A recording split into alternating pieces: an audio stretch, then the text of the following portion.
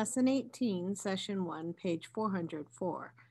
We are working on collecting and comparing data. So if we are looking at this page on 404, it says, solve the problem.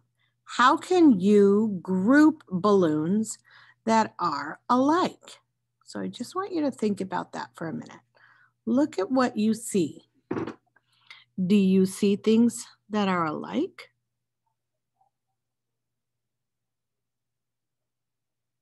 Okay, so one way that I see is I see polka dots. So I'm just going to draw a balloon here, and all polka dotted balloons are going to go in this category. So I could sort by polka dotted balloons and solid color balloon shape. Okay, so that's just one way. If I were to look at polka dot balloons, I could count 1, 2, 3, 4, 5. I can say that there are 5 polka dotted balloons. Now let's count the non-polka dot balloons.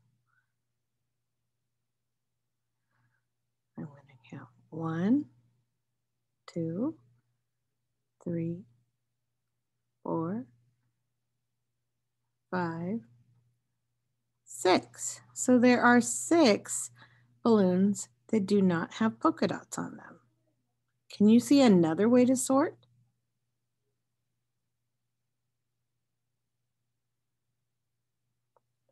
Okay, so if you see another way, maybe you want to sort by long, skinny balloons and fat balloons.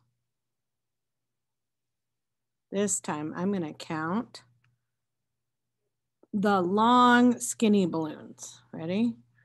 1, 2, 3,